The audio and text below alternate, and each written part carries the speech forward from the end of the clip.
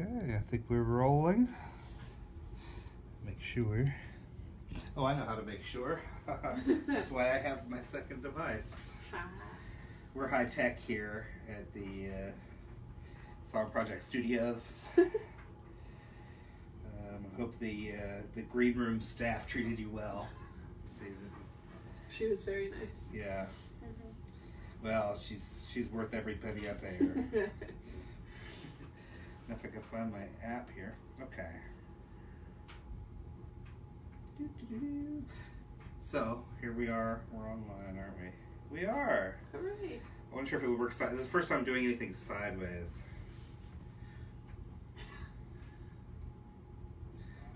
Oh, there. There we go. Okay, we are on.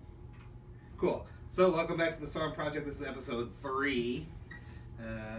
Episode 1 we had Paul Abner. Episode 2 was me ranting about songwriting a little bit.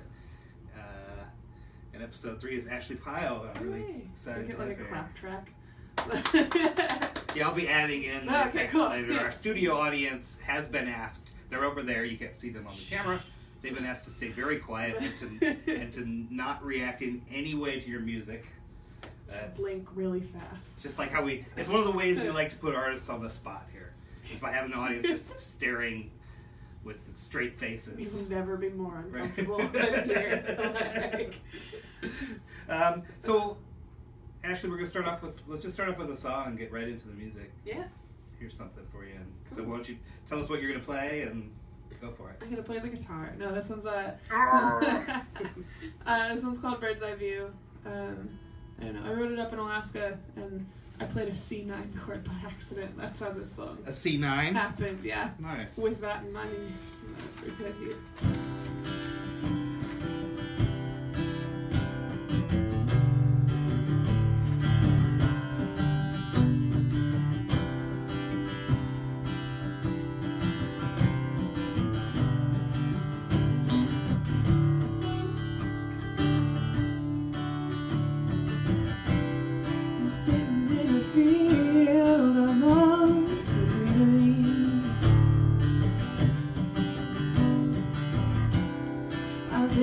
So long, I am part of the scenery.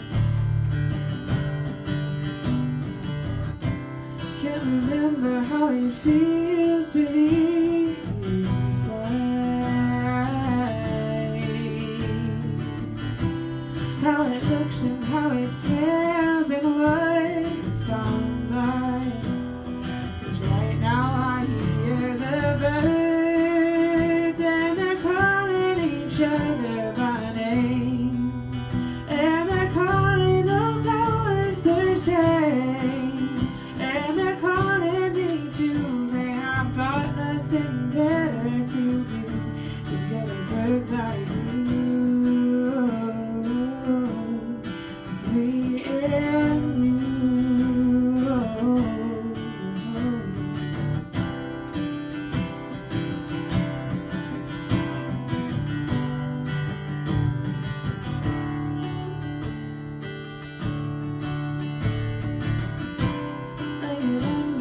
The clear sunshine sky,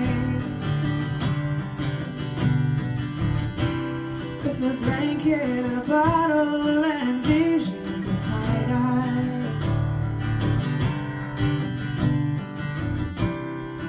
Night is approaching, but you stay. Should be going on home, but at the break of a new day, I know we will hear the birds, and they're calling each other by name, and they're calling the flowers their same, and they're calling me too. They have got nothing better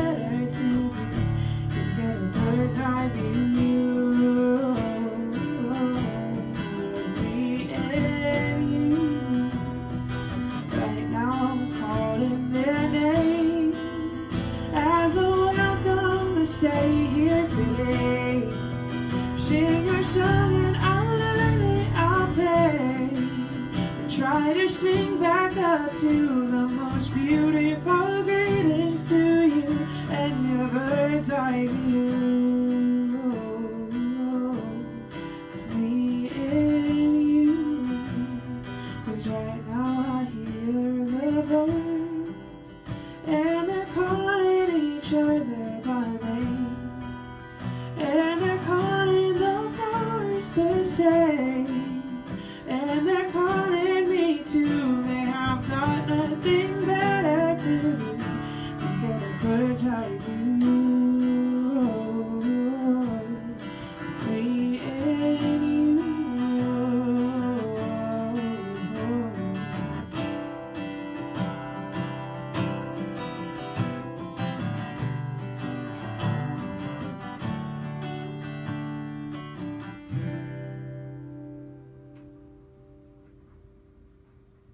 Nice. Thank you. That's an ending on that 4. I like that. Yeah. That's good.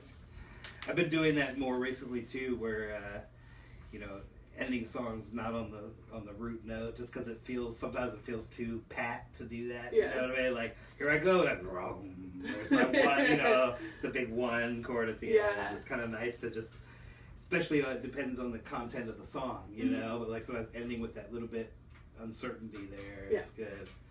What's that song about? It's one of my only ones that doesn't really have a set meaning. Okay. It sounded cool when I wrote it. Like, it's Right. not about a person, which is out of my realm of, like, usual Right. topic-y.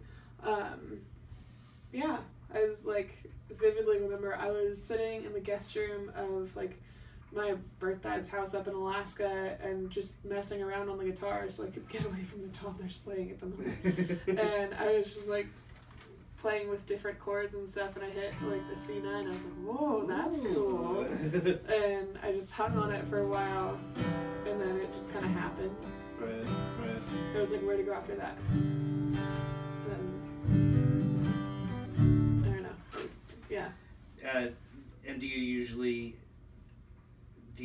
start with a chord or a chord progression before like lyrics, or how does that... Usually like lyrics just happen like out of the blue when I'm driving or like, but do you usually already have yeah. like a melody or at least a chord chorus progression? Like, I know what the chorus is going to say or what a verse is going to say before I have to go into something a little more solid and repeatable. Right.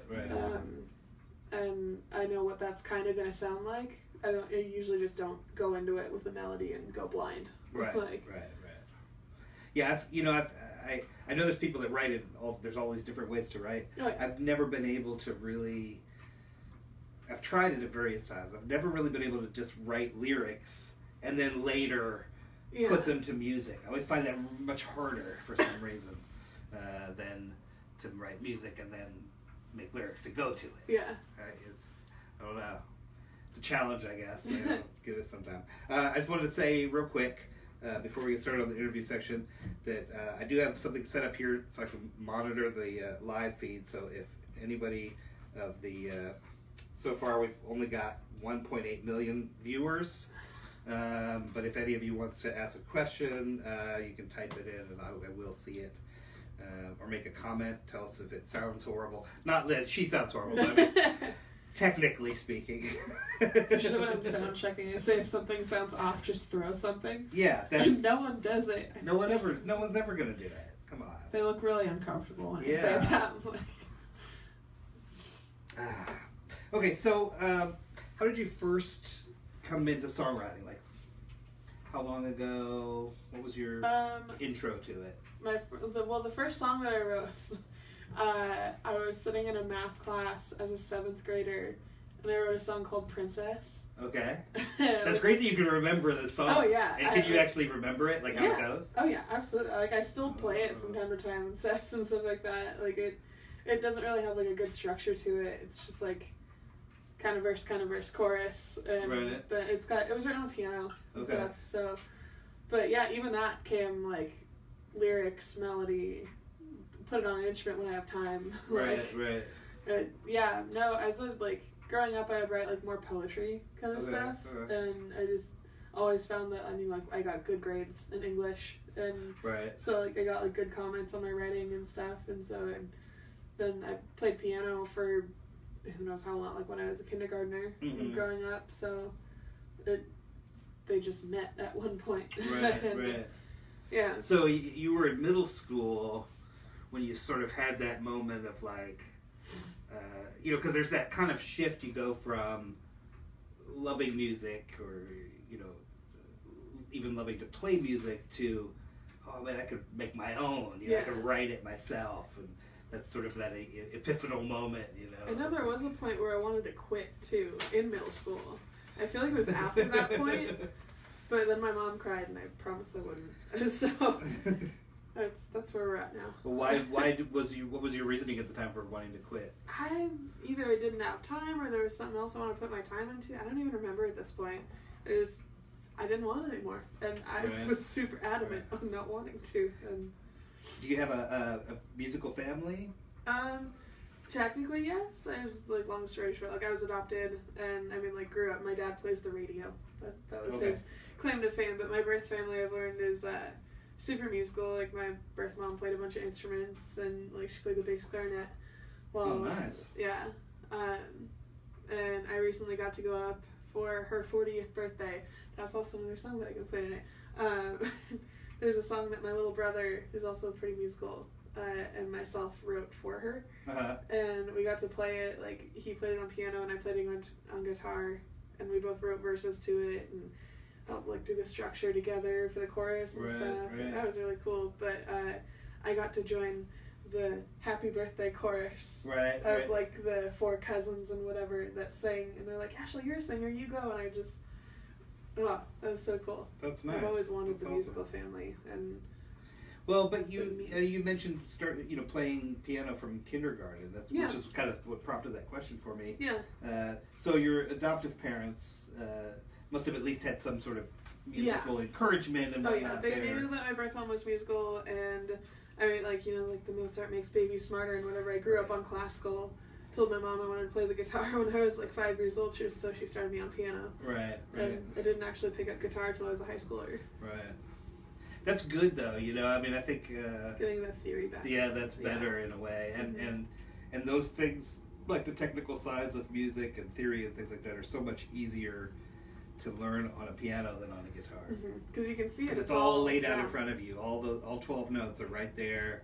It makes it really easy to sort of get the math of music. Like, oh, play a fourth. Okay, I figure it's like 4 notes apart. Right.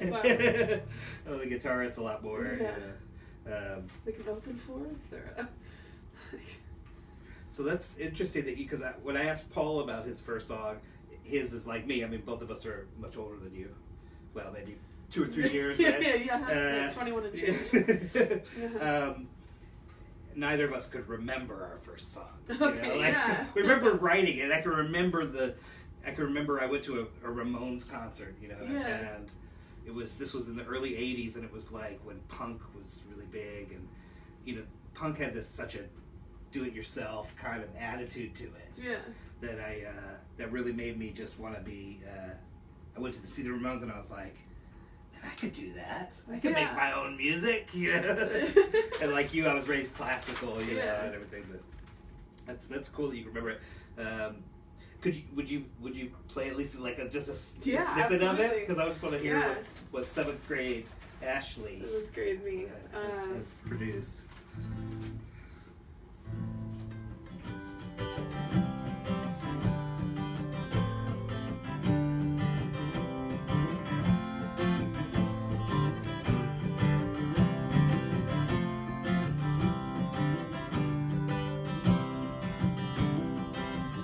Passing by running cars, leaving home running fast. So many things forgotten about those 2 little words goodbye. In my fantasy world, I see the truth, the wishes of me and the secrets of you. In my fantasy world, I'm in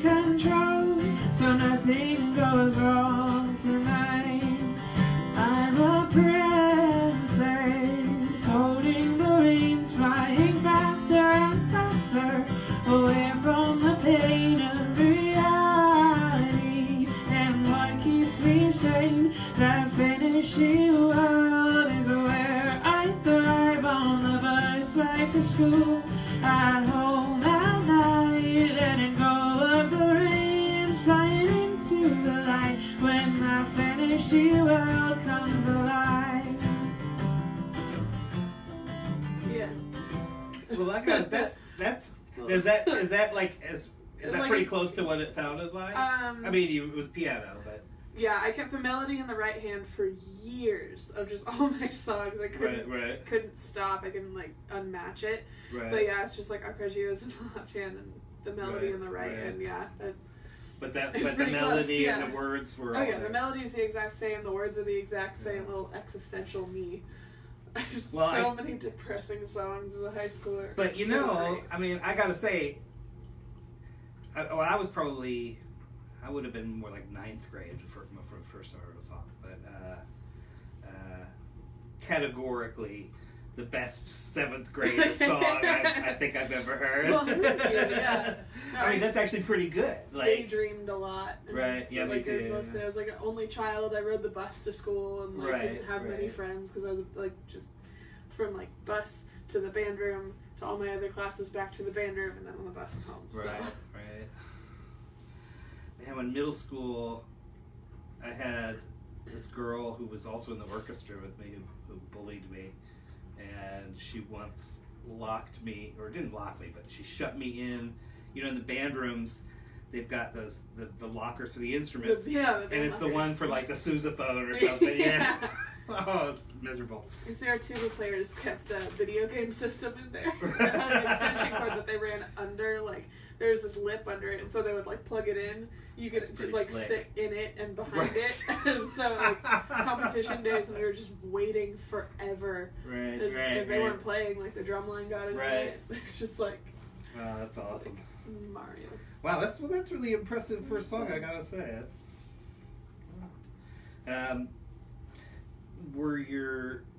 You said you'd already kind of mentioned that you had changed your mind at some point and were like not gonna do it, and your mom was upset about that. So it sounds like you had a pretty encouraging like songwriting. Like your folks were pretty encouraging. It was mostly just piano lessons. I just didn't want it anymore. Oh yeah. Like, sure, I'll play music on my own time, but I don't want to take lessons anymore. They're like, well, you're not gonna grow. Is like year 3 of lessons. Like, you keep with it. Just go one more time. No, okay, one more time. Right. And I never caught on to that. It's like, you keep saying that, but no. Right. So did you keep with lessons then? Yeah, I kept with piano lessons for about 12 years. Okay. Something like that, and yeah. So pretty much until you finished high school. Yeah. Right. That was the same for me. Mm-hmm. It wasn't piano, but I had to take cello and bass and stuff like that. Yeah. Yeah, that's cool.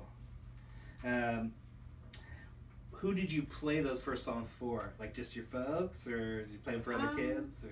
I don't know if I ever played them for my parents. I would call like my best friend. I would call my friends on the phone and play them for them over the phone. I was always so shy about playing anything for my parents. And there's even like way too many videos of Ashley Pyle, 15 years, original song, like, up on YouTube, and it's, man, yeah. So I'd like put them out there. I'd want to get opinions and stuff, but not from my parents. But not from your parents. Yeah. Why do you think that was? Were you afraid that they wouldn't like it, or? No, they hear it enough anyways. Right. Like, right. They can have their opinions on their own time. I don't have to ask for it. Oh man.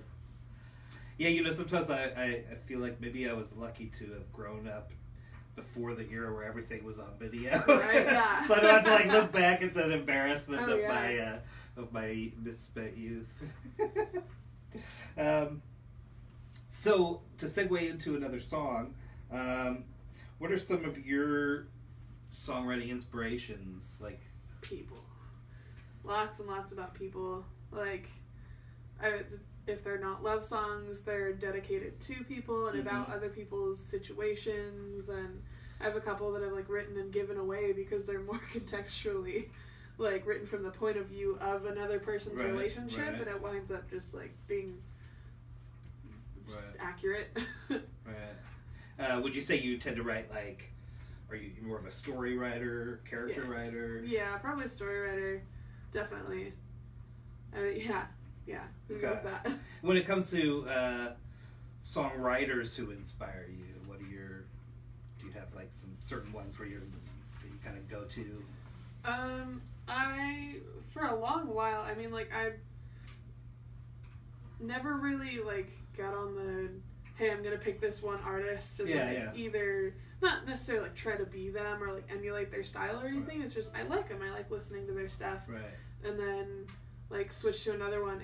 But I never really got set on one for more than like for an amount of time worth mentioning, kind of a thing. Right. Like early me was like Cammie Bradley into the Sweeplings. Okay. And I mean like me now is I like learning from other local artists. Like I'm a like Lucas Brown fan. I'm a Kaylee Goins fan. I'm a Eric Patton, Chad Moore fan. I'm Cool. So I've been thinking of it in terms of like people, songwriters that you like their music of, but are there also some songwriters where I'm trying to like get an idea of like there's people who I would say are really amazing songwriters, but I don't really listen to their music all that much. Yeah. But I really get a lot out of. I'd say like John Craigie. Okay. Yeah, John Craigie, like Gregory Alan Iskov, probably fall into that category for me. Like, okay. Yeah, I mean anyone that I really like covering whenever I like do covers and stuff like that. Like if I can see myself playing it, then like, that's why it's usually only like one or two songs from any artist because like I can't picture myself entirely as something else. Right. It'd be weird to be in a tribute band, wouldn't it? Oh gosh. You'd have to really love that band. Yeah. So what are you going to play next for us? I got another one that I wrote with my little brother for my mom's birthday. It's called Find Myself Again. We wrote it like 2 or 3 days in advance. It's like, we need to get her a birthday present. Crap.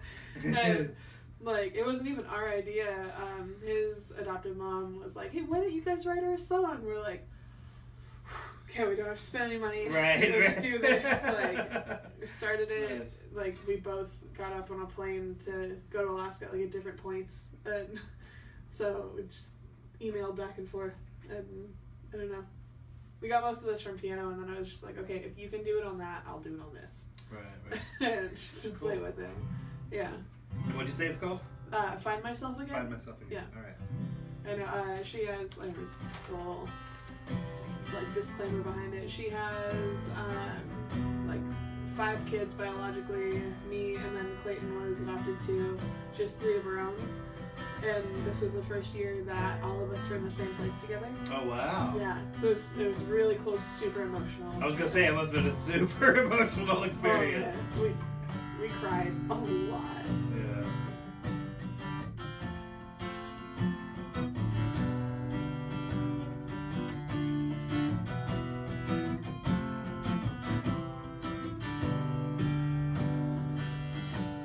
We've come together,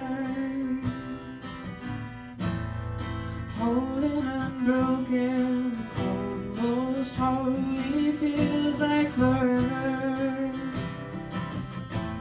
We've traveled here from the farthest reaches of the world. We've lived apart, we've lived in hearts of those we don't know all the way.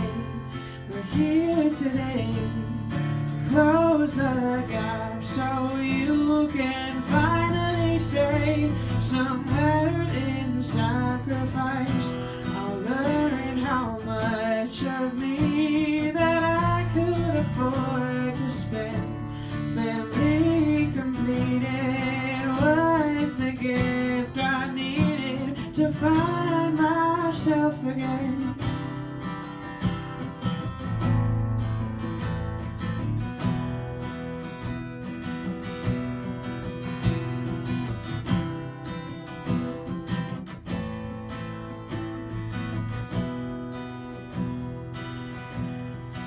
in your patience, waiting ages for the ones you love to come back home. And in 5 stages, various ages,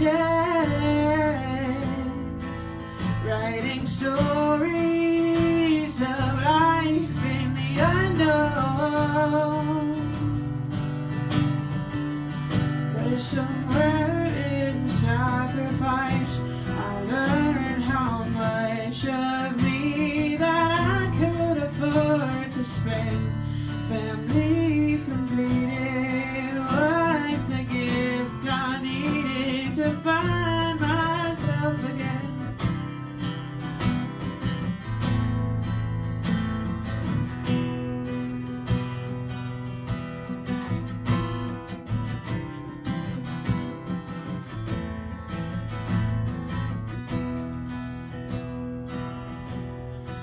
Come from Providence, the matron saint of confidence, lying in wait for so long, endurance from years of patience, making her stronger and teaching confidence, blazing her trails with elegance, admitting mistakes in repentance for all of the things that she could have done different. But now she can say somewhere in sacrifice I learned how much of me that I could afford to spend. Family completed was the gift I needed to find myself. Somewhere in sacrifice I learned how much of me that I could afford to spend. Family completed was the gift I needed to find myself again.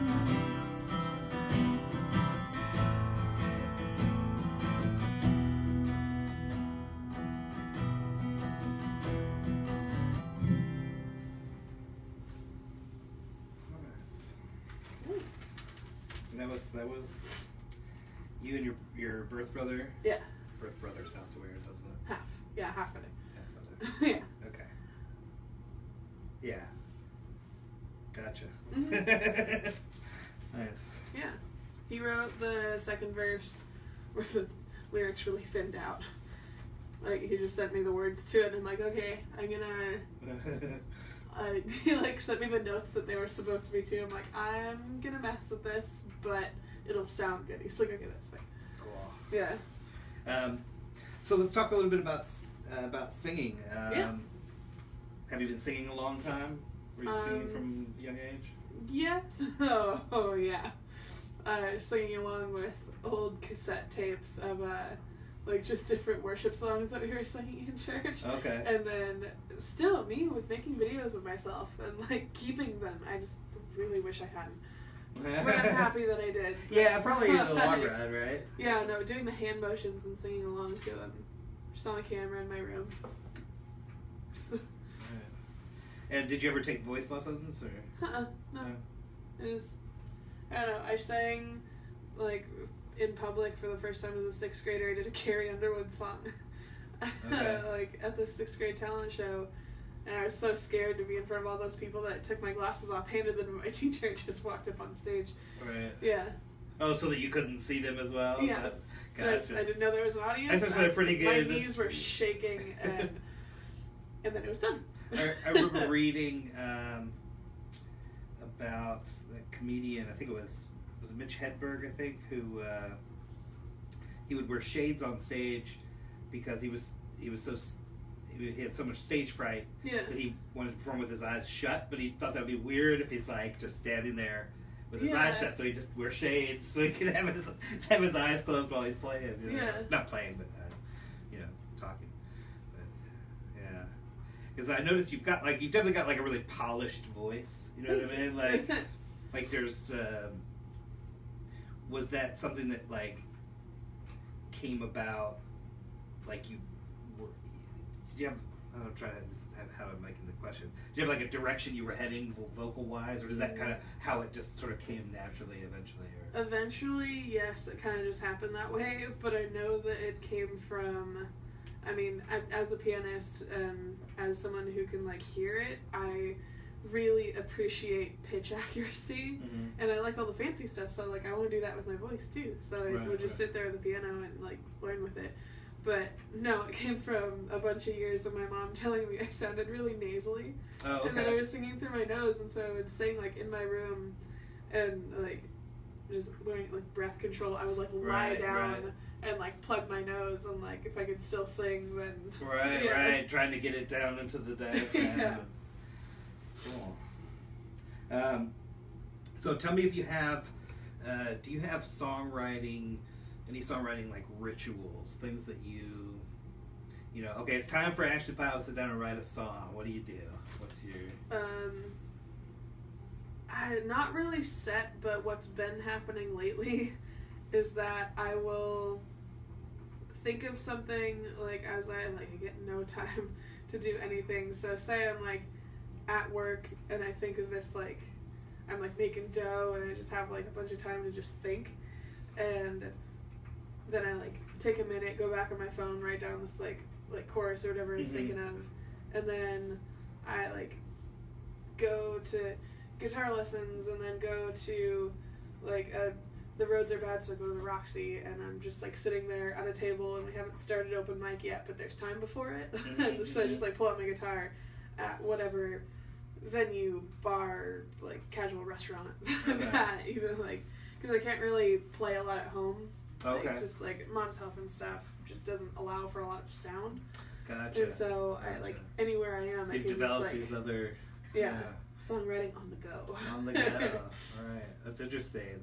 Because I know a lot of songwriters have like you know, and maybe it'll happen as you go along, but like develop very specific rituals. You know, sort of like baseball players who, you know, have their lucky thing that they do before a game. You know, like I know a lot of writers who have that same kind of thing. There's something, you know, like for me, and I always want to caution people against having like associating their bad habits with their writing rituals. Yeah. Like for me, it used to be when I was a smoker, it was, you know, a cup of coffee and a cigarette. Yeah. And that was like, you know, that's what I needed when I was writing. You know, and that became part of the ritual, and that makes it much harder to quit smoking or something, because then you feel like it's affecting your creative output. Yeah, you know? That's true. But yeah, that was probably the hardest part of like stopping smoking, was not having it when I was trying to write songs. Yeah. You know, because it was, you know, you get used to writing in certain ways. You know. Yeah. So that's good. That's good that you've got that kind of just write it wherever you can. Anywhere, I have a lot of. I would think I would have a lot of trouble writing in any kind of public. I know a lot of people say that, like, how can you write when there's so much sound going on, and when there's there's like a bunch of people everywhere. I'm like, I don't know, I'm playing to myself in my little like I can just like sit here like hunched over. And, like as long as I can hear it, I'm happy with it. And, I don't know. The bar song I wrote, like at a bar, like people checking in every 5 minutes, trying to like get a pin, like see, where are you at? Like, you done yet? I'm like, no. And yeah. Do you have any? Do you have favorites? I mean, I'm sure you must have songs of your own that you like better than others. Do you have like a favorite song where you're like this is my favorite song I've ever written? Do you have any of those yet? Hopefully, it's always the newest one, right? Usually, yeah. I'm like, I really like Lion's Den right now. Like, kind of go-tos. Bird's Eye View has become my, like, oh gosh, what do I play? That one. Like, yeah. Right. And I guess there's different criteria too, right? Like there's always, you know, like for me, the songs that I sometimes like to play the best, they aren't necessarily the same ones as the ones where it's like, oh, I know people will like this one, they'll respond well to this one. Yeah. Those are not always the same songs. Yeah. You know, there's some songs that I know people always like it if I play, but I find it kind of a little bit boring or something, you know, or maybe I'm just kind of done with it. I was ready to kind of like move past it, you know? Yeah. I always thought how it must be really bittersweet, I guess, for artists that sort of have, you know, they get famous on a song or on a, you know, an early set of songs. Though, yeah. And even if they do like it, like, you know, there's got to be some part of you that's like, when you're 15 years in, and everyone, and you're, you know, every concert you play, people are like, play that song, you know, like they're chanting for it. I mean, I guess like, you know, you get, eventually you come around to like the Rolling Stones or something where they've been playing for 50 some years. Yeah. Eventually you just learn to embrace it, right? It's like, yeah, okay, satisfaction it is. We've been playing this song for 50 years, but, you know, just got to have fun with it. But there's got to be that point where you're just like, oh, I really don't want to play that one again. Like, listen to my new stuff. Yeah, you know? Like, play the Flash song. I'm like, oh, do I have to? Like, so what's your favorite song right now that you said Bird's Eye View, maybe? Yeah, Bird's Eye View, typically. That one, like, just based on what kids' requests. I mean, like, there was one, like, Gloves Not Mittens. It's like, that one's always the one with the most I remember that one. I like that image. Yeah. That's a nice image. So I'm interested in, like, what about a song that maybe not, I don't know if it's your favorite song or whatever, but a song that you would think is like particularly, like the lyrics, let's go with lyrics, where the lyrics are particularly right on point, like you feel like I really nailed that one. Do you have a song that would get into that category? Yeah. I mean, I can say yes, I'm re-giving an example. I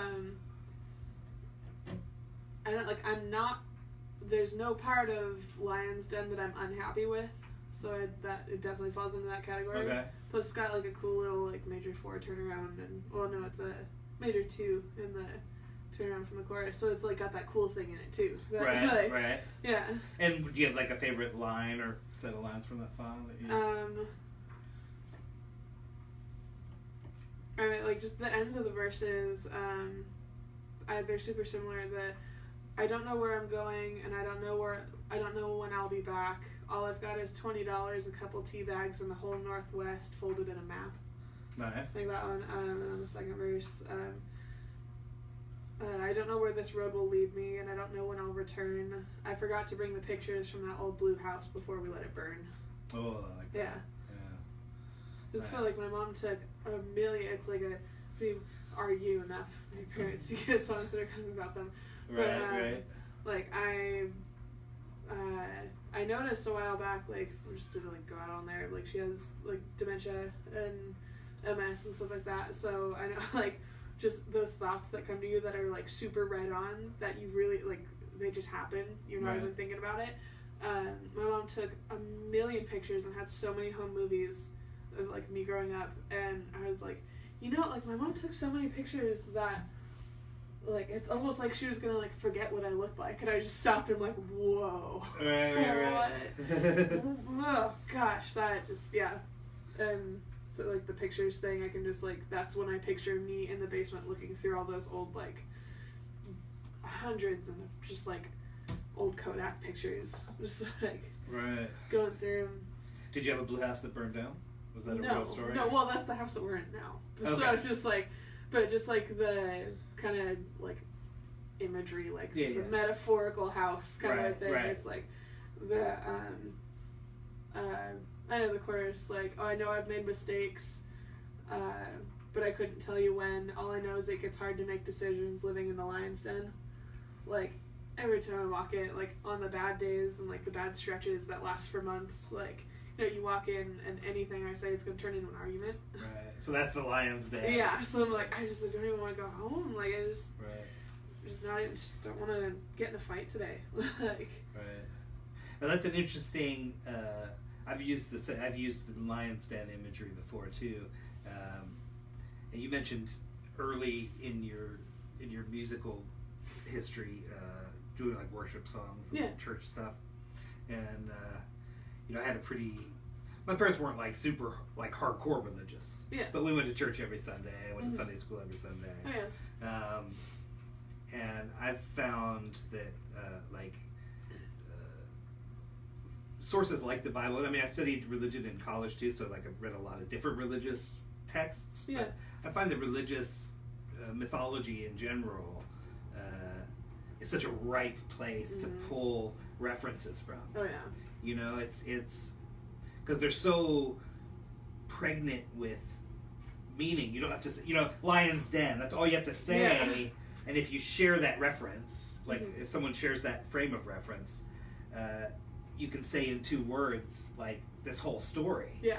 You know, and that's something that, and I'm a totally irreligious person in my personal life, but I kind of lament the loss of a kind of a shared cultural mythos upon which we could draw. Yeah. And in art, it's tough. It can feel a little groundless now. It's like, what are our common things, like Instagram? Like, I mean, what are people referencing in songs now, right? Because in popular music, that used to be really common. You listen to old Johnny Cash or those guys, right? And there was so much biblical imagery. Yeah. Even in non-religious songs. Because it was this shared language, this poetic language we all understand the context of. Yeah.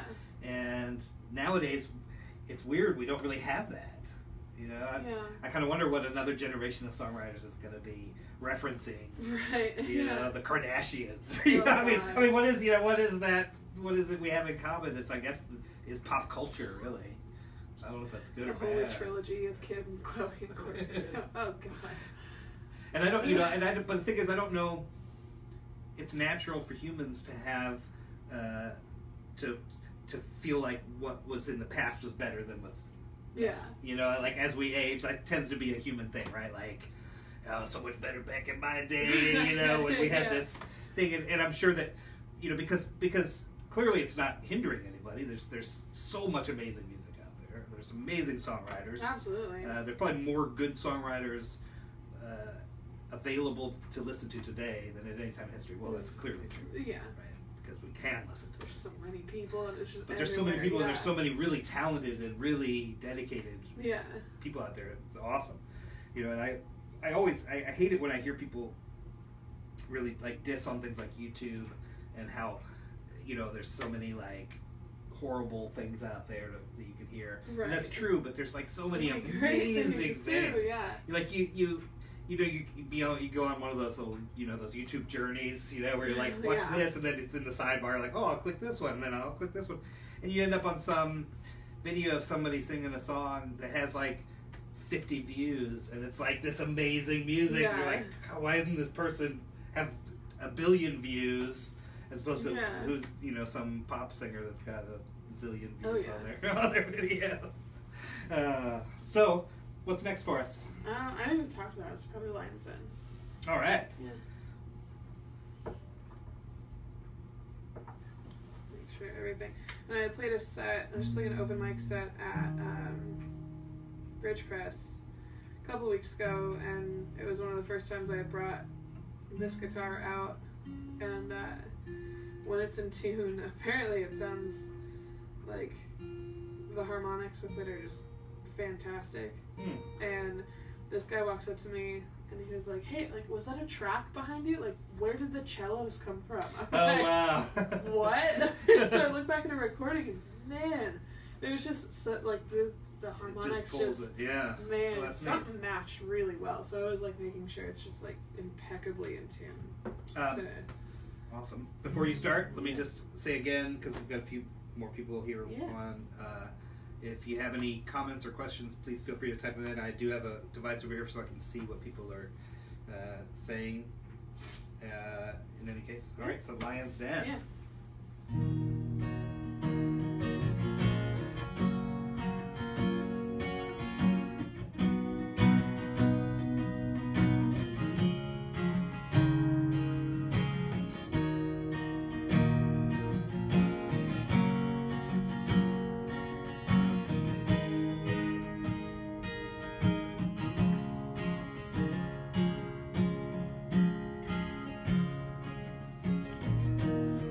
I don't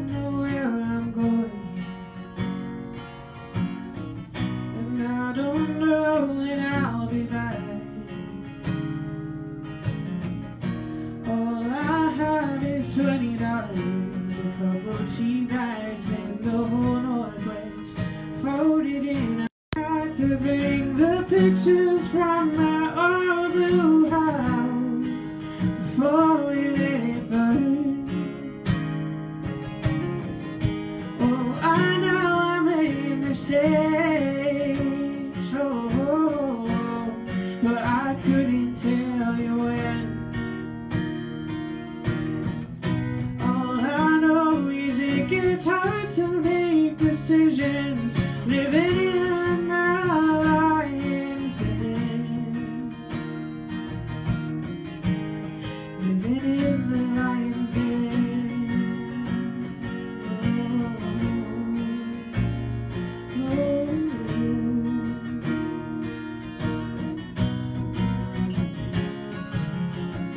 And I don't have a destination,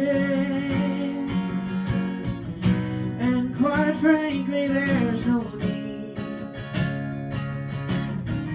as long as it allows some animals to reverse and down the road some kids, it's fine with me. Oh, I know I made mistakes, oh, but I couldn't tell you when. All I know is it gets hard to make decisions living in the lion's den. Living in the lion's den.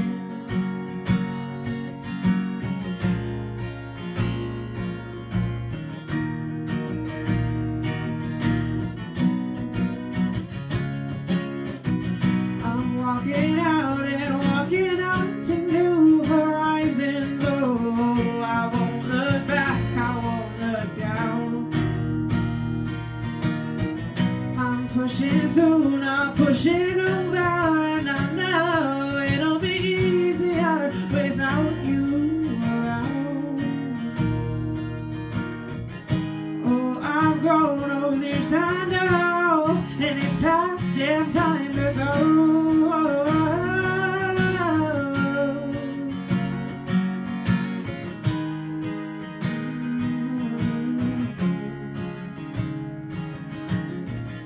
Oh, I know I made mistakes, oh, but I couldn't tell you when.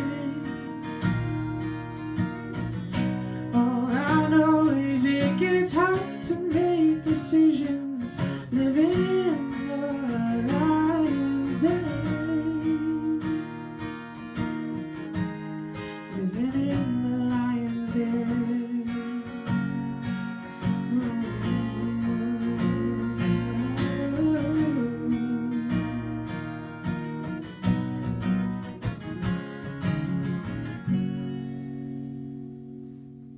Nice.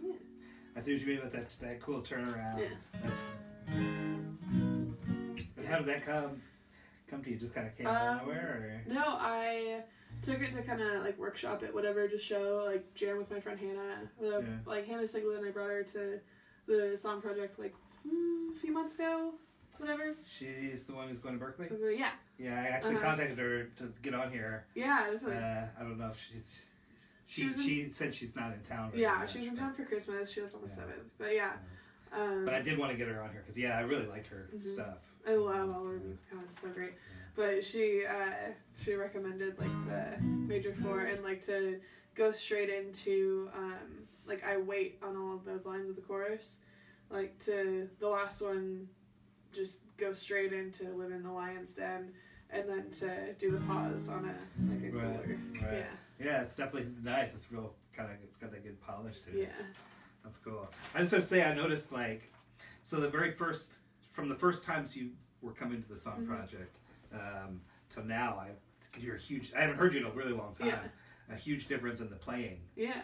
You know, because when you first were coming, I think you were just kind of starting off on the guitar. You were much more comfortable on the piano. Yeah, definitely.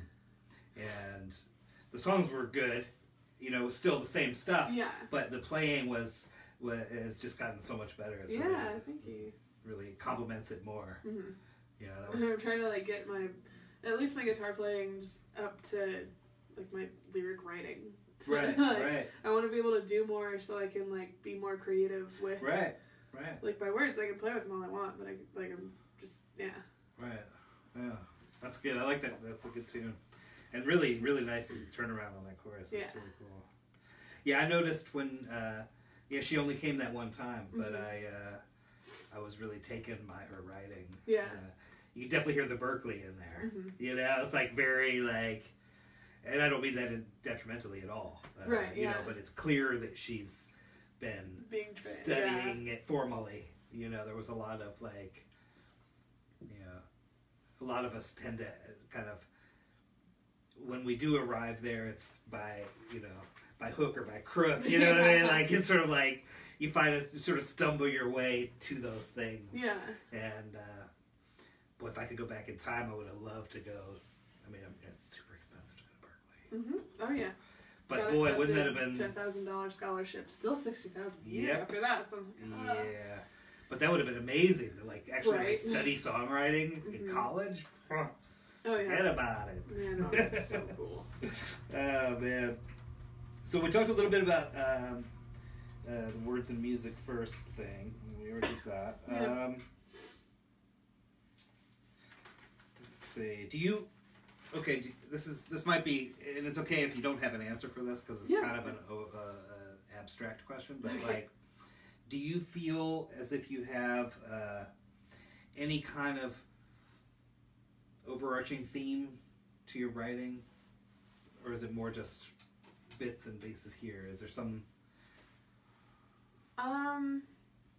Not like there's nothing that I'm really specifically trying to convey, like in like a all philosophy all of my writing. No, it's a lot of it. There's been just the fair share of breakup songs, just whatever I can convey, I want to. Right. And like as long as I promise that my songs will at least have meaning. Right. And even, I mean, like Bird's Eye View is just pretty, but like. Right. Well, but it's interesting, isn't it? Though when you write something that doesn't necessarily have meaning to you, or even it might have meaning to you, but how to the listener it can have a completely different meaning. Oh yeah, or there's one of my friends that comes up every time I play it, and just like, I mean, like it makes her cry every time, and she just loves it, and just the words drastically wrong. The Birds and the Bees song. I'm like, okay, well, thank you. Like, it's not that, but whenever I do have it recorded, absolutely, sure. Right. Right. Yeah, it's kind of funny how that happens, and something that you might have written that just, like you say, it sounds nice, like these words sound good together, and then it reminds me, or it makes me think of how humans we're such pattern makers, like that's our thing, right? Is making patterns, making narrative patterns, and we'll do it from anything. I mean, trying to find patterns and stuff, right? Where there isn't, but But we'll look for meaning, and if we're looking for meaning, we'll find it. Yeah. Even if it's not necessarily there in the intent. Yeah. And it makes it interesting from the point of view of an artist, because you're putting these things out there, and then people are gonna just put whatever meaning it is to it, and there's nothing you can do about it. Oh yeah. I guess you could rail about take whatever you want from my songs. Right. Just take something. Right. Yeah. But I feel like when the Bird's Eye View, when you're saying that, like just that idea of sort of the Bird's Eye View imagery to me of like the observer, right? Like I'm out here looking in, looking at the world, and I think that's a that's a position as writers we often take, right? I mean, you were talking also about like characters or things that you observe, or you're not necessarily that you didn't necessarily experience. Like there's some songwriters that are like extremely autobiographical. Yeah. Like everything they write is about their life. Yeah. And I get the feeling that's not you don't do that. At times, I do that a lot in like love songs and stuff like that, but typically it's just writing about something. Yeah, I have Little Lover, which is like the one, as I introduce it to people, is of all the songs I write for other people, this one's one that I wrote about myself. Like, right. So it is typically about other people. Yeah. I do remember about Bird's Eye View too. I was up in Alaska and I got to go to church that one weekend that I was there, and I hadn't in just months and months and months. And like the pastor was saying something about how it wasn't exactly on the topic of homelessness or anything, but like the people that like panhandlers on the side of the road. Right. That like you see them there, so like it's such a routine to see someone like just on your drive home from work that it becomes like routine. They become part of the scenery and you don't notice it. And I was like, whoa, I love that. And so that's where that, like in that first verse, that's originally where that song came from. I wanted to do something with that little like cool thing that I heard. So it was I'm sitting in a field amongst the greenery, I've been here so long and part of the scenery. Yeah, that's a great line. Yeah. Like, okay, now I'm outside where I can't remember how it feels to be inside, how it looks, how it smells, and what it sounds like. And like, okay, now I'm outside. What else is outside? Birds. Right now, I hear the birds. I'm trying to like set it up, like really, Huh. like this, like the senses, whatever. Yeah. I found that like I had an epiphanal moment when it came to the lyrics. I used to feel like I was kind of cheating myself or maybe others by writing so imagistically. Like I don't write linearly at all. Like I don't write like stories, you know what I mean, or characters even. They're mostly like my lyrics tend to be kind of more abstract and imagistic. Yeah. That's the kind of poetry I like, and but I also felt like, oh, you know, maybe I'm kind of cheating, right? Because I'm not like being super specific about here's this meaning, you know, and but then you know like a lot of the artists that I like Bon Iver is a good example. You know, Justin Vernon, the way he writes lyrics, very similar to the way I write lyrics. Yeah. Like it's you got to dig deep to even try and figure out what he's saying. Yeah. And I usually don't even bother. I just like the sound of it, you know. I like the way the words flow together. It's poetic without necessarily having meaning in a way that's concrete, but in a way that I can easily, like I was saying, there's patterns I can draw from it. But I remember reading an interview with Paul Simon, and he was describing the process of writing songs. It was like for Graceland or Rhythm of the Saints or something, but and he was talking about how a lot of his songs would start off as just nonsense babble. Like he would know the melody. You know, the melody would come to him, and the cadence of the lyrics, right? So like he would know like the rhythm of the words. Yeah, and just let the words. And then he would just say nonsense, you know, like sing nonsense words, and then just it was way more than I thought, because I think of his writing as like super amazing. And he's a really great lyric writer, and yet he said that most of his would start off with just like, well, I thought this word sounded cool there, you know. And I was like, oh, phew, I feel so much better. If Paul Simon could do that, okay, I'm all right. Weird ways of putting stuff together. It's like, well, why'd you pick that? Like, it sound cool. Like, but I do that a lot too. I think about the cadence of the words. Yeah. You know, like the words have to fit a rhythm. Like it's always noticeable to me if like somebody's fitting too many syllables in, or trying to. It sounds off if it's. Yeah. You know what I mean? Like there's a certain. It's super noticeable in hip hop. Like you just. Like there's a bunch of words in general, but like if something's like not the same as something else, it has to be super structurally on. Right. Yeah. Right. Although when somebody can really pull that off, and get that kilter in their flow, it can take it to another level. Yeah, but it could also be easy to fail. Like the other stuff. Yeah. So, do you have any like upcoming stuff you want to plug to the world? Yeah, it's our 1.8 million viewers. Yes. We're up to 1.10 now. Oh, that's sweet. 1.10 is that a thing? We have 1 billion viewers now. Yes, we do. Okay, cool. And our silent studio audience. Yes. Tomorrow? January 25th at the Big Dipper, just this massive lineup of just super talented people. Specifically for the Sultry album release show, I sing backup and play flute in that band. It's Shadow Moore's group. We got Haley and the Hitchhikers, Tyler Alai and her crew, got Johnny Miles and Quaggadog, who's like the best bass player and top ranking bass player in Spokane. Nice. Yeah, they're super great. And then it's just for Sultry's album release. We're super excited it's finally happening. I believe first Friday I might be at one of the Forzas. I know that's not really whatever. February 5th I'm at the Viking for the Nightlife Network song series. Oh, right, yeah. Right. Cool. It's gonna be cool. Heck yeah. And February 8th I'm at Forza South. So a little coffee shop vibe, 5:30, 7:30 p.m. You guys should make sure you head out there. Oh yeah. And you people in the studio happy hour audience, you go deals are too.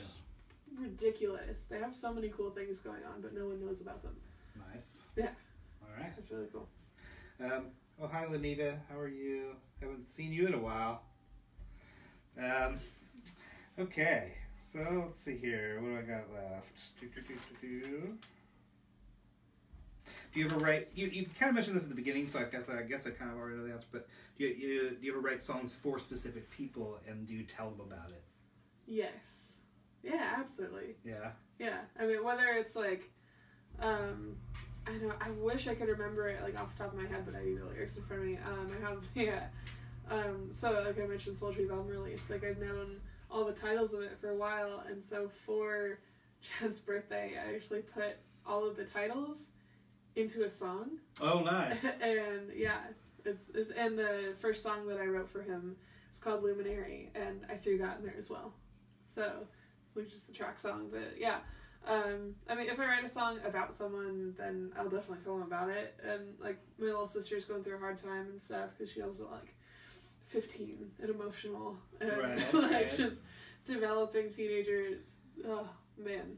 I don't miss those times. No, those are hard times. Yeah, but I know I wrote, like, what I wish someone would have told me. And it's, like, to her, for her to listen to in her tougher times. Right. Yeah. Now... related to that, have you ever written a song for somebody but definitely did not tell them? Yes, absolutely. Yeah, I did tell them about it like 8 months after I wrote it and stuff. But there was a certain songwriter that I walked in my first open mic at the Riddler, and I go like I'm just like this awkward. I feel like this high schooler that just walks in. Of course, like to a bar, I'm old enough and stuff. And so I walk in, and there's this like. Very nice, very pretty man playing the piano, and just playing really like awesome stuff. And so he gets off stage, and then he's just kind of sitting there. He's like, "Hey, like, are you playing tonight?" Kind of a thing. Like, yeah, I kind of like sit down and say hi. And like, there's a couple other people, and we just talked and like super hit it off. And like, I was super proud of myself. I'm like, you met someone. That's so cool. Right. Being social. And like. I like wanted to get his number but didn't, and so I wrote a song about it, and like I played it the next week, called it Overstepping after that, because walked to the bartender and I'm like, hey, is this person here? And they're like, no, like why? And I was like, oh, I wrote this song. I just wanted to like kind of like chat with him and stuff. Oh, sweetie, he's married. And so I did not tell him about that song. But the next time he heard it, he complimented me on it. Like, he was like, that's such a cool song. I love the concept behind it. I'm like, thanks. Interesting story there. Oh, yeah. Like, 8 months later, we had, like, just sitting at the same table or something in a group of people. And I'm like, you know that song from a bit ago? And, like, it's the song that you like. Like, it's about you. He's, like, super flattered. Oh, yeah. He took it really well. It was great. Yeah. Oh, that's a cool story. Whoa. In the end, I was really relieved that he was not there. Like, okay, so switching gears real quick, the dreaded question that nobody likes to answer, but I'm going to ask it anyway. Cool. And it's your desert island albums. What are you going to take with you? Oh, like, gosh. What are your... that's... How many do I get? Let's just say you've got 2 albums to listen to for the rest of your life. Oh, God. What are you gonna listen to? Let's see. Am I alone on this desert island for the rest of my life, or like? Yeah, I mean, it's that would influence it. Right. No, this would be like. Let's forget the whole desert island thing. Like, okay. This is just like, for some reason, yeah, it has been decided that this is the only 2 albums you're ever going to listen to again. Okay, cool. Whatever the context. Yeah. Because I would pick Sultries if I did not have Chad around to like play those for me all the time. Okay. But, yeah. Okay. Yeah, if I didn't have him, I'd at least want his music. But I am gonna go with. So I need something acoustic. I need. Just do the Sweeplings album, because it's always pretty. It's like light. It's not. I have a tendency to listen to sad music a lot. Right. So I need something really pretty that's gonna like keep me positive. Keep you going. Keep you up. Right. And I need my garbage hip hop. I need my trap. I need. Interesting. Let's do. Do I want the old one or the new one? I want the new one, but not the super new one. I want Digital Drug Lord by Black Bear. Okay. Yeah. Never heard of that or the Sweeplings. I don't know who either of those people are. Kami Bradley, she's local. Did you ever know Ryan Miller? I know that name. Yeah. I'm pretty sure he moved down to LA. He's an acoustic artist. They were like the Rustics. Okay. Back in that day. He plays a bunch of acoustic stuff, but their parents are the worship leaders at my church. Okay. And Kami competed on America's Got Talent and got like 5th or something like that. Nice. Yeah, it's like super cool. She like beautiful voice, and she plays with this dude from like Alabama, and they're this duo and just insanely talented. Right. Huh. Interesting. And then interesting that I would not have seen that one coming. Yeah. Okay, so what's that about? How did you get into that kind of stuff? Honestly, my ex really liked Black Bear, and I had never heard of it before. But he's got a good. I've never heard him live. I mean, I've heard his acoustic versions of his stuff, which is nice. But he's got like a bunch of runs thrown in there, and enough so that you know it's him, but it's not the same every time. So the vocal style is really nice, and it's a bunch of like kind of jazzier, like kind of chords, but still electronic. Okay. And yeah. And hip hop, it's like rap. No, it's not rap. It's like it is like vocal and sung the whole time. Okay, like, there's some more rhythmic parts of it, but there's still at least kind of melodic. Oh, I'll have to check both of those out. Cool. Yeah. Nice answers. That's one of the only like artists that I can go, oh man, of their like discology and whatever. Like right. Yeah. What kind of stuff? I guess you said worship songs like on cassettes. That was your thing. Yeah. Did that. My dad had the one Beach Boys CD that like I can picture in my head. Of the Annie Lennox CD, it was Walking on Broken Glass, and of the Pink Floyd like double disc set, it was just Another Brick in the Wall Part 2. Those are the only songs that I listened to from like the entire Beach Boys, one Annie Lennox, one Pink Floyd. Hated George Michael because that's all my mom listened to when she was cleaning. Right. Yeah, and yeah, it just Annie Lennox, she was great. Oh yeah, I like the Into the West stuff. It's like with the Lord of the Rings soundtrack or something like that. Right. I love it. It's still a little high for me, but even the low stuff, it's just a stretch. Right. It's really nice thing. Wow. Right on. Well, what else we got for us here? I've got one about my sister. Oh yeah, you were mentioning that. The vocal range stretch.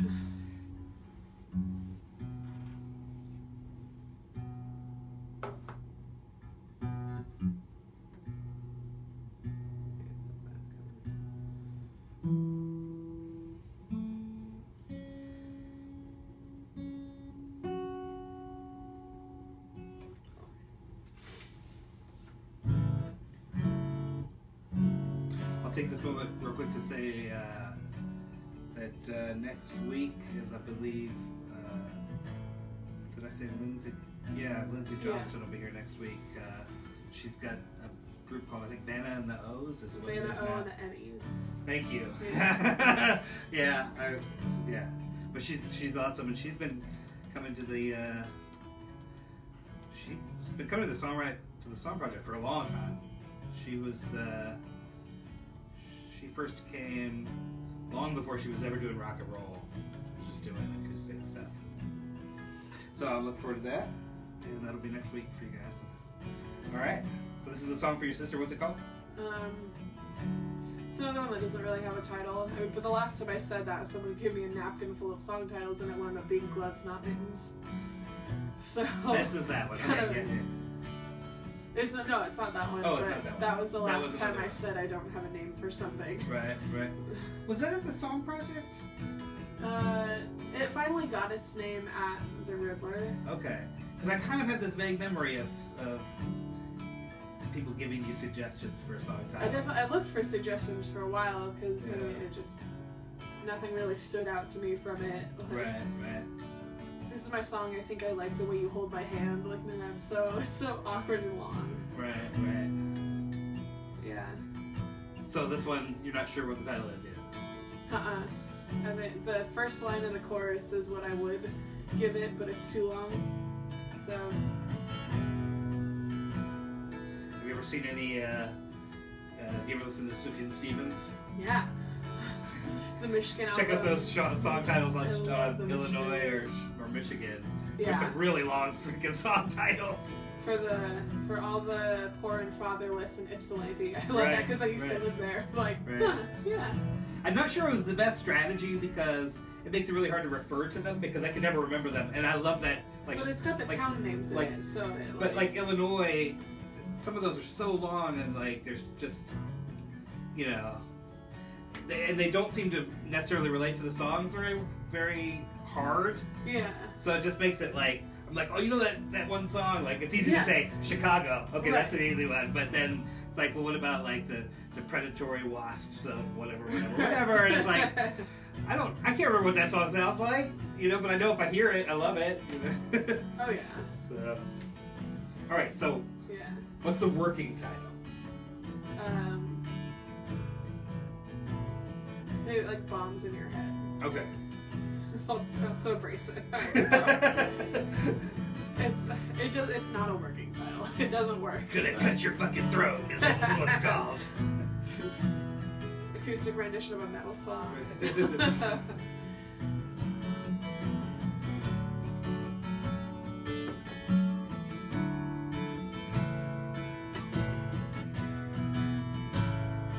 The mountain's getting taller and the hills are getting steep. You can't bear witness to your progress, tripping over your own feet. And the waves are getting higher and the water's getting deep. If you've forgotten how to swim, then you can hold on tight to me, 'cause you're allowed to feel like bombs are going off in your head. You're allowed to wanna feel any other way instead. You're allowed to replace and retrace the steps you took to get you where you stand. But baby, please don't hurt yourself again.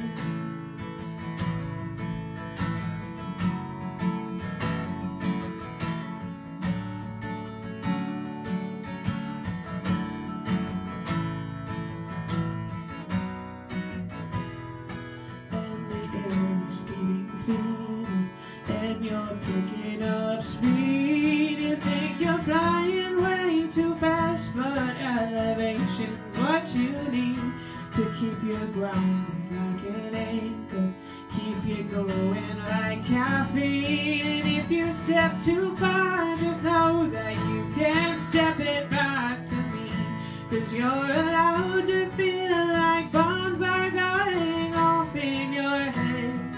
You're allowed to wanna feel any other way instead. You're allowed to retrace and replace the steps you took to get you where you stand. But baby, please don't hurt yourself again.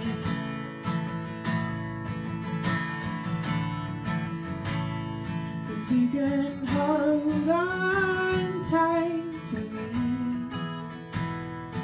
If the path seems far too rough and if the road seems too rocky, you can hold on tight to me.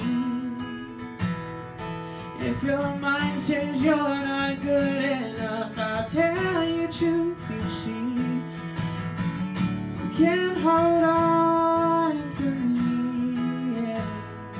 Oh, I'll quiet all the loud just as long as you agree that you will not become me. Oh, I've seen this all before, and I know all that you can be, 'cause you're allowed to feel like bombs are going off in your head. You're allowed to wanna feel the way instead. You're allowed to replace and retrace those steps you took to get you where you stand. But baby, please don't hurt yourself again. Oh, baby, please don't hurt yourself again.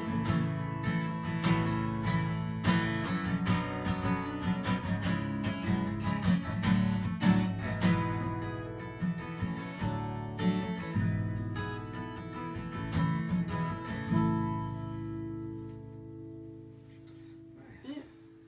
Don't clap, people. I see you, Bill. No clapping. And the hush falls over the crowd. That's nice. That's a nice one. Thank you. Yeah. Yeah, she freaks out so easily over this stupidest stuff. Not actually stupid stuff, but like what's important in her mind. Right. And like just want to let her know, like, hey, you're allowed to feel that way. Right. It's just how you deal with it. Right. It's, do you want to feel better from it? Like, do you want to search for solutions, or like, 'cause like that's like the realistic kick in the ass that a lot of us need when we're like having true. a pity party for ourselves. And like, I'm definitely guilty of it. Right. And Right. like, what did I need to hear when I Right. was being Right. that stupid teenager? And like developing my coping skills and stuff. Like, I wished I had someone around to give me like things that helped them, things Right. that might work, that might not work. It's okay if they don't work. Right. Yeah. Right. Just coming to that point, where when you're growing up, and where you have to sort of realize that the world's not gonna, bend to your Right. the way you wish it was. Oh yeah. You have to face the world as it is, not as you want it to be, or else you'll probably be miserable forever. Oh yeah. So tell me a little about what you see in the future. Like, what would do you want to make a career of this? I Where do you see yourself honestly in 2 don't years? know. It's a huge question mark at this point. I've gone kind of back and forth in my head about a lot of this, and like, I will never be done playing music. Right. Absolutely not. Always gonna write songs. Always gonna like play shows when I can, like at night, whatever. But at this point, I don't want to make a job out of it so that it becomes like tiresome, or that I have to. Not that I don't want to work for it, but I feel that there's a lot of areas that would need some definite work. Right. And just that, like, my particular style of music might not be something that I could take everywhere. Right. Right. Like, can't show up to like a huge venue and go, "Shut up, I have an acoustic guitar," and use that as a Shaky Grace quote. But no, like I do, and plus like the part of me that like wants like the family life in the future and stuff like that. Like, I want a day job, I want to be able to play music, and I want to be able to have a family, and like that's kind of where I'm at right now. And like, I do still want to play and stuff, but I know I wanted to do music therapy for a long while, and like it's super beneficial. Insurance doesn't want to pay for it. Like, I do want, like, that'd be a really nice way to sort of dovetail those things, wouldn't it? Yeah. Where you get to play music, but you're getting absolutely paid, and I know I did work. And it's good work. Like, it's helpful to people. For sure.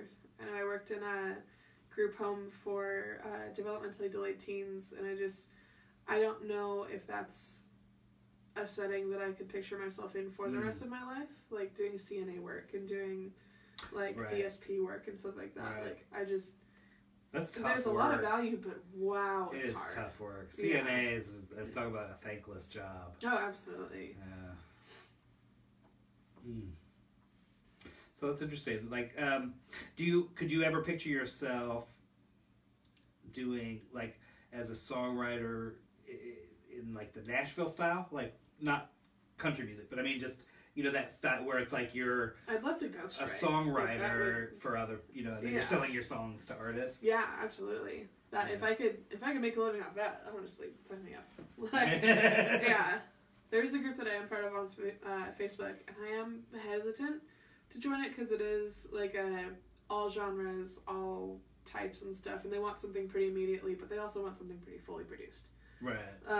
Like a really polished version of something to give them, and you have to pay per month. Ooh. So I'm like, while it's cool, and you know that like good people are they're like the Chainsmokers need like 3 options of someone to write with. I'm like, that's cool, but man, I need a love song ASAP. Any kind of love song. I'm like, pick me. That's me. Right.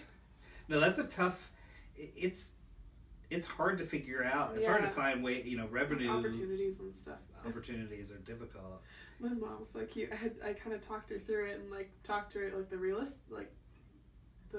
from a realistic point of view on that. And she's like, Carrie Underwood's secretary she probably trusts her to like keep an ear out for good songs. I'm like, well, probably. How am I gonna get to Carrie Underwood's secretary? Right. And probably find the address. I'm like, it's not. Probably thousands of people have thought of that avenue too, and I imagine that Carrie Underwood's secretary probably gets a lot of people coming up to her. Tired of it at this point. So you just gotta be persistent. I'm like, okay. Yeah. It's a fun conversation. I like that one. Yeah. We when I was in high school, we had a band. Mostly we were doing like punk music. Yeah.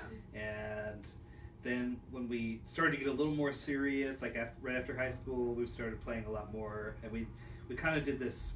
We called it industrial reggae, but it was sort of like this mix of punk reggae kind of thing, kind of clashy, you know. And I remember there were 2 brothers in the band, Pat and Dave, and their dad. This guy is such a character, He was a sports medicine doctor. He's retired now, and really creative guy. Just had all these he would come up. He had invented some exercise system with like inner tubes. Now that's like really popular. This whole thing of that kind of resistance thing, and he kind of came up with that whole thing and made some money doing that. Yeah. But he would always have these sort of creative ways of going about things. Like he had this one thing he had gone through this stage of like. He didn't feel like he was reading enough books, so he developed this method where he would tear out like the first chapter of the book and then staple it together, and then do this with a whole bunch of books. So this was his idea, was he could read a whole bunch of books at the same time, just chapter by chapter. But then he dropped the idea at some point. So if you would go into his library, like all the books are missing like the first 50 pages. But he had a suggestion for us at one point, which it made me think of it because you were talking about your mom's suggestions. So he was like very sincere, he was like, you guys are so dedicated, you really, he's like, my idea is you should just play country music until you get famous, because you're really good, and then when you're famous, then you can do this stuff. Yeah. we were like, that's a good plan, man. Honestly, though, yeah. But I guess there's something to that, right? Like, I guess you could, send your country music to Carrie Underwood's secretary. Right. Yeah. And then use the money you get to do whatever it is you want to do. But there's definitely like a good. Maybe this is just justification for not having success in the music business, but there's definitely there are good things about not having that dependency on something where you can do it with the freedom that you have. Yeah. Right? You're not like, there's no pressure on you. There's no record company saying, this album's not, you know, we really liked that last stuff you did. Right, yeah. You know, we want album number 2 to be, just you know, doing everything. part 2 of that album. Everyone really loved that album. And I feel like that would be that'd be a hard thing to deal with. And I think that kind of dynamic is why there's a lot of bands that kind of come and go. Yeah. And I think a lot of times it's because that follow-up is hard. Like, once you have, there's a freedom to anonymity. Yeah. Right? Like, Absolutely. you can write any song you want. Oh, yeah. Doesn't really matter. Mhm. Right? Like, people are going to like it or they're not, whatever. But you write some songs and you get popular with those songs. It's that follow-up. Like, all of a sudden there's all this pressure. Well, now what? You know, now what? Ugh. And I think it would be really hard to deal with that pressure. I think Yeah. bands that don't know how to deal with that pressure are the ones that they do this great album and then they disappear because Yeah. they're like, I don't know what's next. or else they're, you know, in a bad record contract and everyone's Yeah. like, no, this is what we want, and then it turns out to be shit. Yeah. So let's see, what are we doing time-wise? We're doing perfect. Why don't we just end with a couple songs or another song, what do you want to do? Yeah, for sure. Yeah, I can do one more. It's always my closer to the bar song. All right. Yeah. It's Oh yeah, I remember this one. My one country song. Yeah. Nate Chartre, he asked me, he was like, wait, that's yours? Thought that was what did he say? It's a Neil Young song. Oh, I okay. thought it was so, like, cool. Like, yeah, of course it's not, but like, sure.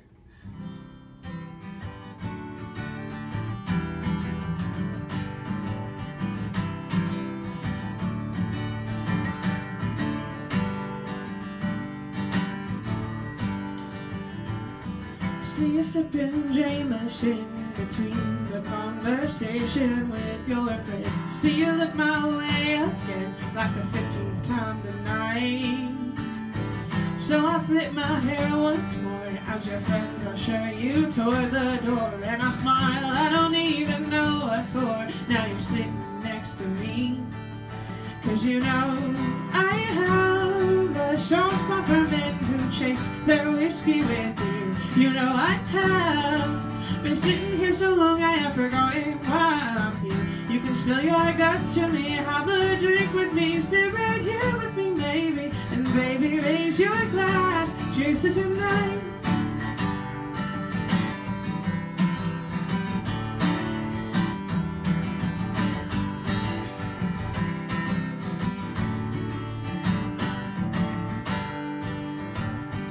Now we're drunk off Tennessee and sipping on some Hennessy. Take a shot at Crown with me and we'll make each other's night. Now we're hanging over till the morning. Tonight should have come with a big old warning, baby. One that we have been ignoring, but it feels so right because you know I have a soft spot for men who chase their whiskey with you. You know I have been sitting here so long I have forgotten why I'm here. You can spill your guts to me, have a drink with me, sit right here with me maybe, and baby raise your glass, cheers to tonight. 'Cause you know I came here alone and I just don't know why, but I don't really wanna go home. I'll sit right here with my whiskey and beer and sing this song. 'Cause you know I have a soft spot for men who chase their whiskey with beer. You know I have been sitting here so long I have forgotten why I'm here. You can spill your guts to me, have a drink with me, sit right here with me maybe, and baby raise your glass, cheers to tonight. And baby raise your glass, cheers to tonight.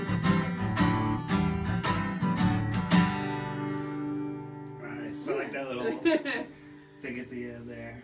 It's Awesome. my country song. Right. Yeah. Okay, now I like that song. Yeah. I have no idea how anybody would have associated that to Neil Young. I That doesn't sound anything like any Neil Young Yeah. song I've ever heard. Yeah, I have no idea. David Chartre was just super set on that. He's like, that's yours? I'm like, I don't know if he just like picked a famous person or just Right. like... You know, it's weird, like, I mean, I've been playing music for a really, really, really long time, so, you know, you get been in front of a lot of different audiences Yeah. and stuff, and it is interesting, like how people. This kind of goes back to when I was talking about people bringing meaning out that might not have been the intended meaning of your lyrics. But the same with the sound. Like, there's things that I would have never... Like, people have come up and been like, oh, yeah, it reminds me of so-and-so, and they think I'm an artist. And I'm like, how do you... That's not like A to B, that's like A to Z. I don't even know how you would have thought that. Like, it's weird how people just have such different takeaways from what you're doing than what you think it is. The first time I saw you, I just immediately I heard that one song from Ice Age. It's I'll have to find it. I don't know who it's by or what it's called, but there's one song from Ice Age where like they're like the montage song when they start like going on their journey to return the baby to like the settlers and whatever. But yeah. That's what it's it reminds just me that of. one That's sound, yeah. It's a trip. Well, Ashley Pyle, thank you so much for coming in. Thank you so much. I'm so excited to be doing it this way. This is so much closer to what I envisioned the song project as to begin with, which is more conversation and having it in that performance thing. It was great for a while when there's a lot of songwriters there, and it's really and it is good for what it is. But it was so much more focused on performance, and I really wanted it to be more about like conversations about what we're doing and the craft of what we're doing. You guys, make sure you go out to the Big Dipper tomorrow night. Yes. And check out the... Big doors are at 7, $6 the door. Oh, what a deal. It's super cheap. There's 5 bands. Right? That's like a little over $1 per band. Oh, yeah. You guys are going to be hauling it in. Albums are going to be $10. So nice. What's the album called? Chosen Road. Chosen Road. Yeah. All right. Yeah. It's good. We're super excited. Is Soul Tree written as one word? Or is it like Soul Tree? I mean, it's one on top of the other, so I think it's all one word. It's SOULTRE, soul. Right. Yeah. Not sultry. No, yeah. Yeah, no. The sultry sounds of sultry. Yes. Awesome. Well, yeah, thanks again for being our guest. Yeah, absolutely. Tune in next week for Lindsay Johnston. Heck yeah. And we'll send you on your way. Thanks so much again. Cool. Yeah, thank you. All right.